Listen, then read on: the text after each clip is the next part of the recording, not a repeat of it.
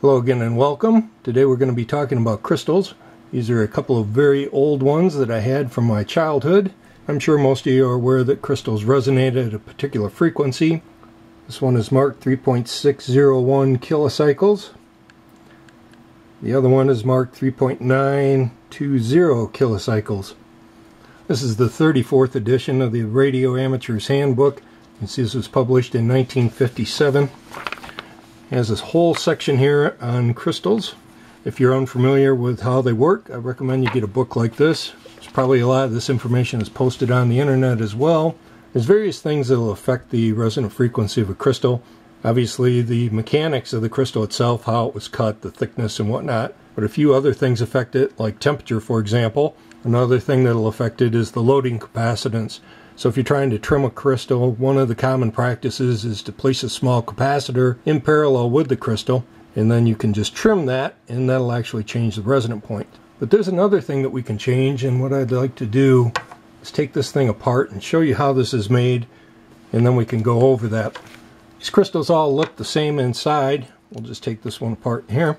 So you can see we have these two copper plates.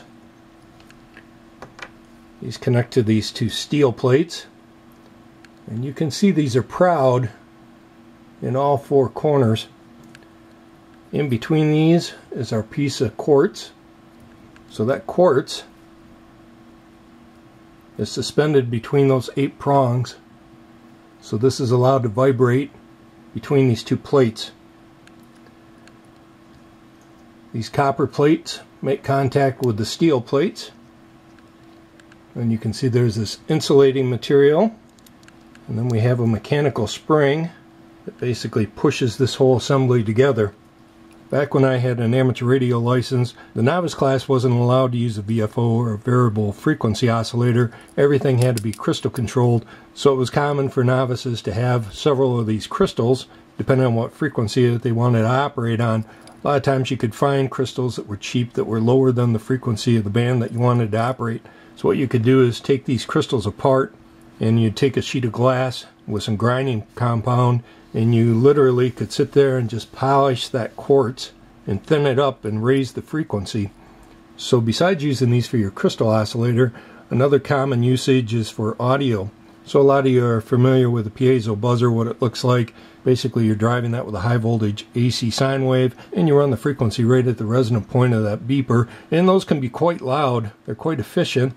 So that got me thinking, is could we take a crystal like this and apply a high voltage to it and cause that to flex? And what I was thinking by that is, you can imagine if I've got a crystal that's flat, and as I put a DC voltage across it and I bend it, the resonant point will probably change as we put that stress on there. Now of course at some point we could probably actually cause the crystal to crack, but I'm thinking if we ran it at low enough voltages, we could actually see that shift. So think about it in terms of a guitar string. As we place that guitar string under more tension, the resonant frequency of it goes up. So that's how you tune the guitar. So I think that that's probably what's going to happen with these crystals, is we apply that voltage and we start to bend that crystal, it's going to change the resonant frequency. Now, I've shown in the past how I use the NanoVNA to test crystals. And I went over this fixture here, so this is nothing more than a couple of 3 dB pads, I believe. And then I've got a couple of matching transformers that allow me to translate the 50 ohms to something more closer to what the crystal is. I can't use this fixture because what I want to do again is apply a high voltage across this crystal, and we don't want to damage our VNA. So to run this test will require a different fixture. So this is the fixture that I'm going to be using today. This is bi-directional, but we can call this P0 of the VNA, and this would be P1. I have a couple of blocking capacitors. Of course I have the crystal that I want to test, and then I'm going to have 2 resistors.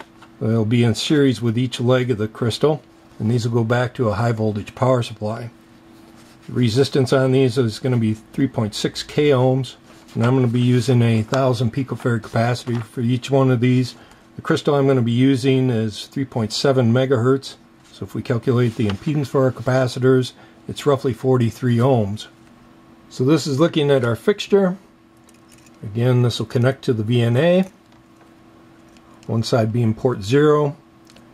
that'll go to one of the blocking capacitor. These capacitors are a ceramic type. You can see it's 1000 picofarads plus minus 10%, and these are rated for 5 kilovolts DC. These two capacitors are identical. You can see they route up to a couple of test points. Then we have our 2 series resistors, so we'll be applying the high voltage directly across these 2 leads here. One of the common questions I get asked is if my software will work with the H4. Now, I purchased one of these quite some time ago to try to replicate a problem that another person was having with theirs. Unfortunately, what I ran into is that the firmware for this was never good enough to use with my software. Now, that's changed over the past year, so I was able to actually find a version of the firmware that would pass my regression test. So we're going to be using this VNA to conduct these tests today. Actually, I think this is the first time that I've ever actually legitimately used this thing. So I'll go ahead and get that thing set up. Alright, so here's our setup. Off to the left, this is our ESD gun. Again, this is the output voltage in kilovolts. These leads are attached to the output of this, and we'll be connecting these right to our test fixture here. Again, this is connected directly up to our H4 VNA. Again, we use the original NanoVNA software for this, and we just select our defaults, and we can go ahead and select link, and let's select sweep, and we'll change our start frequency to a meg, and we'll change the stop frequency to 5 meg. And because we're looking at the transmission or S21, we'll go ahead and select transmission rectangular.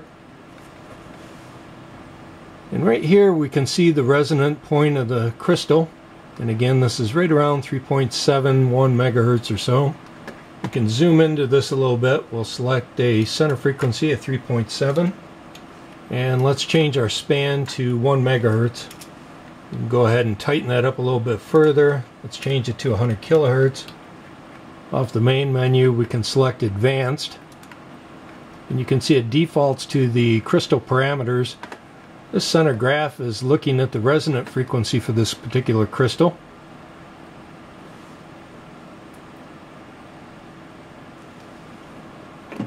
And you can see it's fairly stable.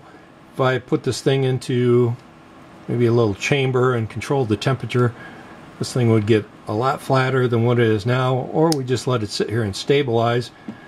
Again, as you handle this thing, it's going to affect the temperature of the crystal.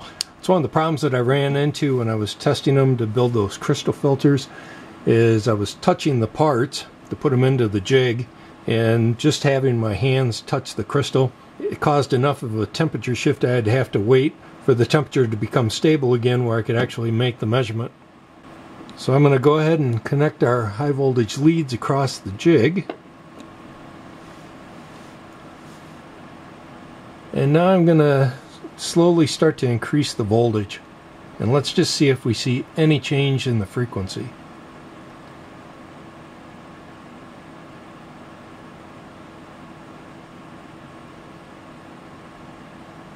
Oh.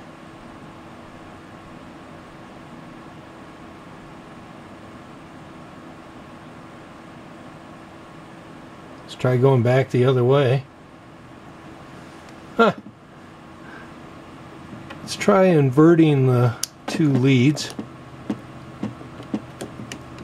I don't think this would make a difference, but we are bending the crystal in the other direction.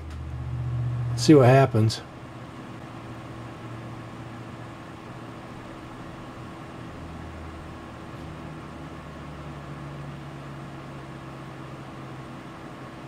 And sure enough, you can see the frequency is going upwards now.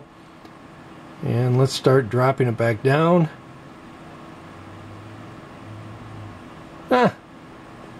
We're not changing a lot. You can see the total shift here is less than about 20 hertz, but it definitely has an effect on it. But also notice that the voltage I'm running this up to, I mean, that's like 400 volts there.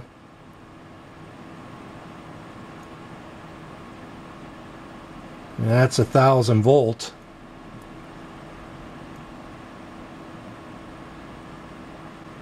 Let's try going a little higher.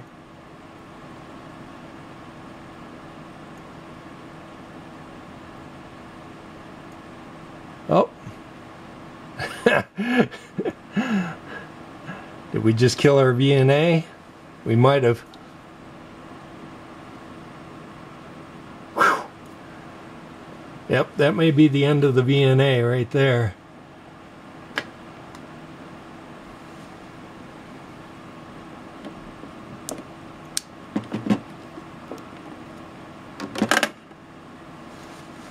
So let's see if we can recover from this. Go ahead and turn it off. Turn it back on. Does it come back? Ooh. Alright. Let's go back to the main page here. And we'll relink to it. And we'll select sweep. Oh, you can see right there. Sure enough, we didn't kill it. I'm actually quite surprised. Let's go back to our resonant frequency. Let's try tuning this in a little tighter. What we can do is select the zoom function here.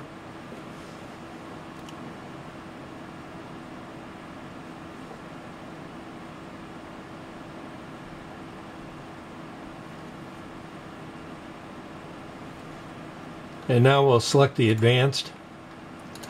Let's just clear this out real quick.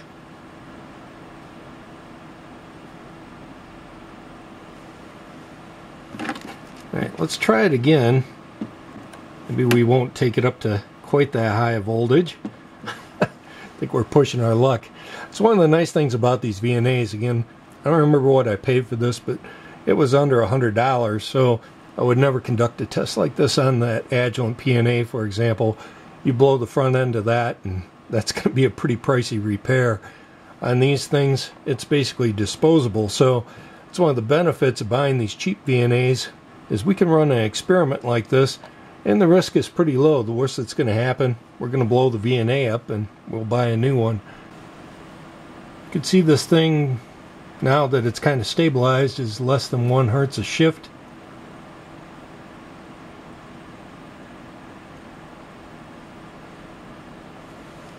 And again, let's go ahead and change the supply voltage.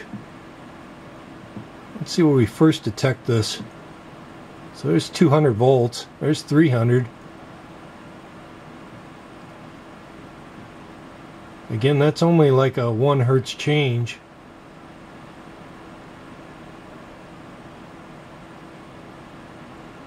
Here's 600 volts. That's about a 6 hertz shift. And again, here's 1 kilovolt.